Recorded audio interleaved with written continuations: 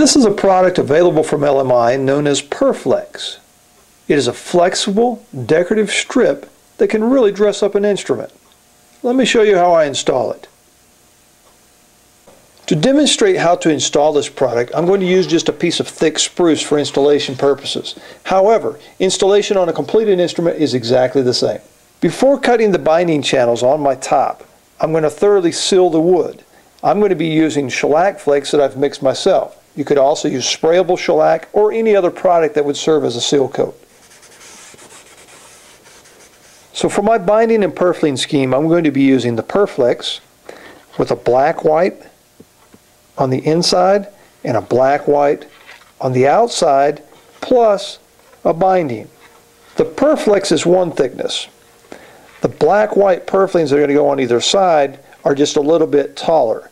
So when I cut my purfling channels, I'm going to cut it to the depth of the Purflex. So when you cut your binding channels, use your preferred method. I'm going to be using the LMI binding cutting jig.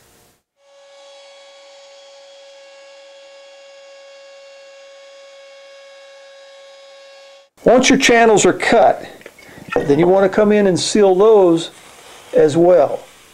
Also notice on my channel I've cut a stepped channel. The depth of this channel, the top channel, the shallow one, is the depth of the thickness of the Purflex. So when you install the Purflex, it's going to be flush with the top.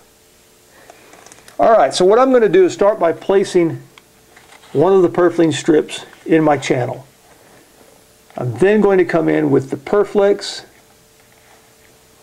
I'm then going to come in with the other purfling line. And last but not least, come in with my binding. And I'm going to place a piece of tape on that to hold it all in position.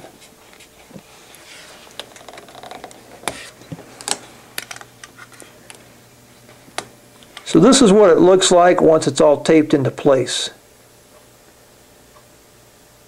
The next step is to come in and put CA glue in it to hold it in place. So I'm going to put CA glue here in a couple of different steps. I'm going to start by securing the Purflex into place. And to do that, I'm going to lift it up and underneath it place a small bead of medium viscosity CA glue. I'm then going to put it back down into place, pull it up and tape it up again.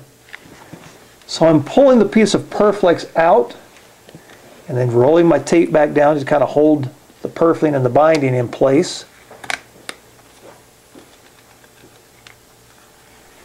Alright, so I'm going to start with just a very thin bead of medium viscosity CA glue right in the bottom of the Purflex channel.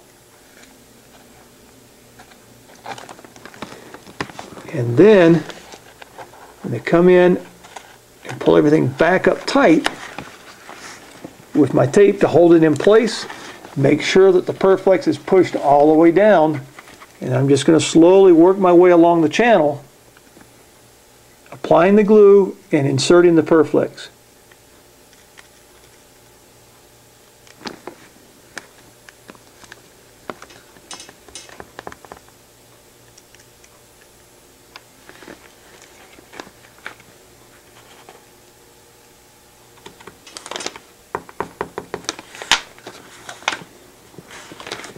Once the medium viscosity CA glue is in the bottom of the Purflex channel and the Purflex is glued in place, I then come in with some thin viscosity CA glue and a pipette and wick it into the purfling line and the binding line to make sure that those are held into place.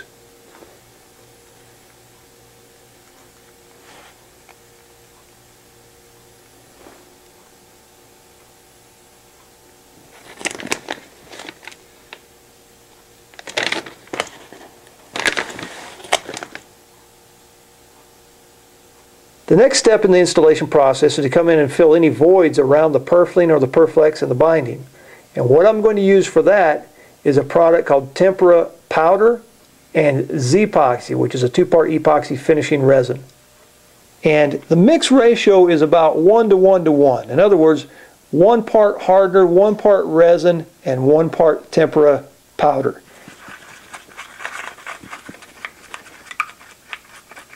Now the top of the instrument has been thoroughly sealed and the channels have as well. The next step is to apply the epoxy mixture over the top of the Purflex.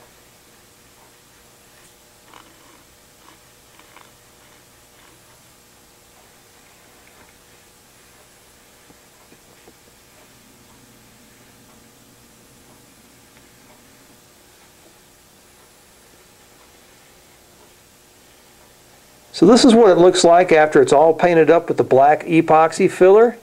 Once the black epoxy has cured, you can come in and scrape the epoxy, the bindings, and the purfling flush down with the top and the Purflex. You can use a utility knife blade or scraper to do that.